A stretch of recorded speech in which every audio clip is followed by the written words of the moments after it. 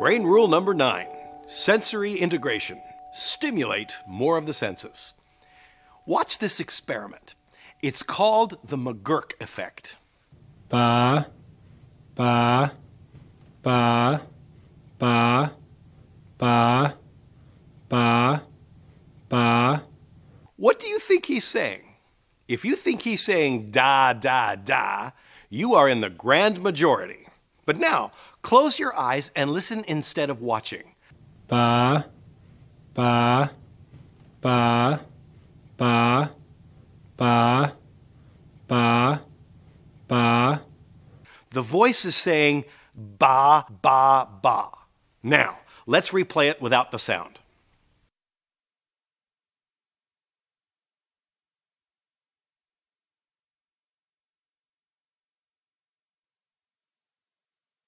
Yes, it's true. His lips are saying ga, ga, ga. So how is it that when the lips are saying ga, ga, ga, and the sound says ba, ba, ba, that our brains read da, da, da? The McGurk effect. It's an example of an auditory illusion. It's a great way to show that the accurate perception of information can involve the participation of more than one sensory system, in this case, vision with sound. We call it multimodal perception. The McGurk effect, it's a terrific example of the fact that the senses did not evolve in isolation from each other, but actually work together to help us perceive our world. When multiple senses are stimulated simultaneously, the brain begins to experience an information-rich learning experience and laps it up like ice cream. It encodes more information per unit time, and it remembers that information better too.